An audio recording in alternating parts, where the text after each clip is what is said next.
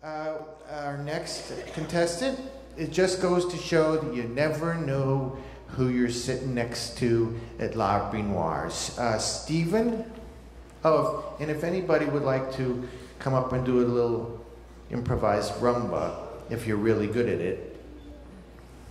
Steven, je crois alors, pas toi,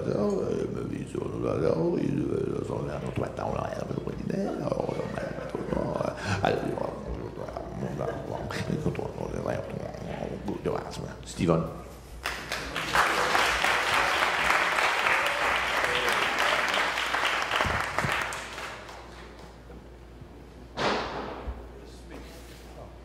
Testing. Good evening, Beantown. Speaking of the orchestra not showing up, really a single violin on stage is kind of like a dancer. One dancer can't do all that much without someone else. And I started playing an orchestra probably because the bows, you know, they all go one way. They're supposed to go together. And mine was always going the other direction. So that didn't work out too well, and took 20 years of playing an orchestra to correct that. But the other day in dance class, we were doing a group dance and we were kicking, and Peter came over and he said, you know, everyone's kicking to the right and you're kicking to the left. So I obviously still haven't recovered from that. In any case, that has nothing to do with what I'm going to play, which is the piece Tico-Tico, a little Spanish piece, and it has nothing to do, perish the thought, with Lindy Hop. But if anyone would like to get up and do a little salsa or a little mambo, maybe the great Michael and Evita would like to supplement. They were just talking to them about doing a little supplemental salsa, so that might add to just having one instrument play. But in any case, Tico-Tico.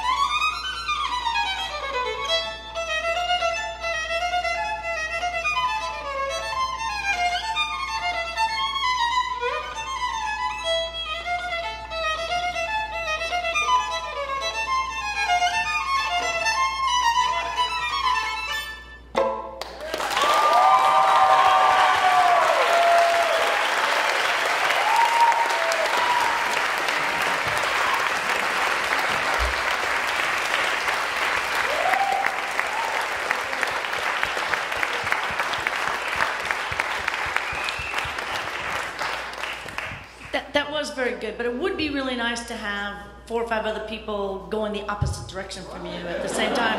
It would add to the visual interest of you going one way and the chorus going the other way.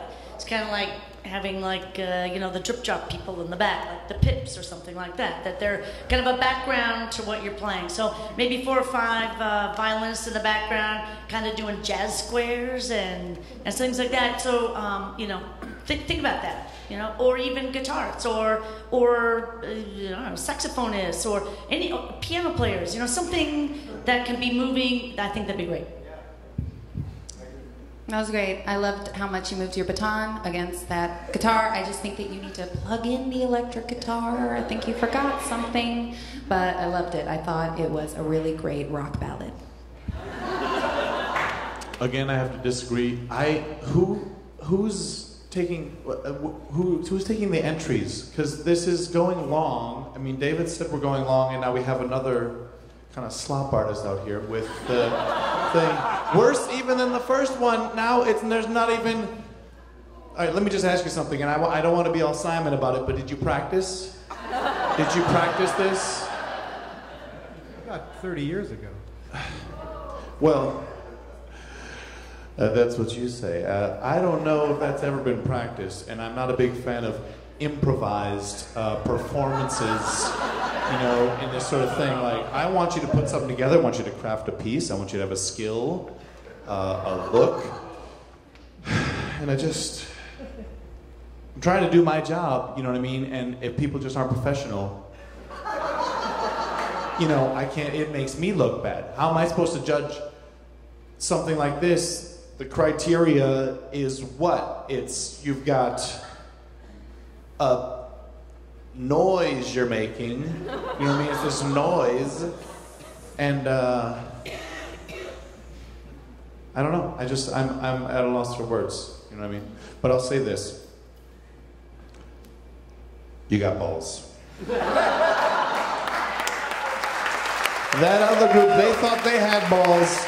You got balls. This is the ball routine right here. If I was that terrible, I'd never get up there. You kick any way you want, buddy. Great job.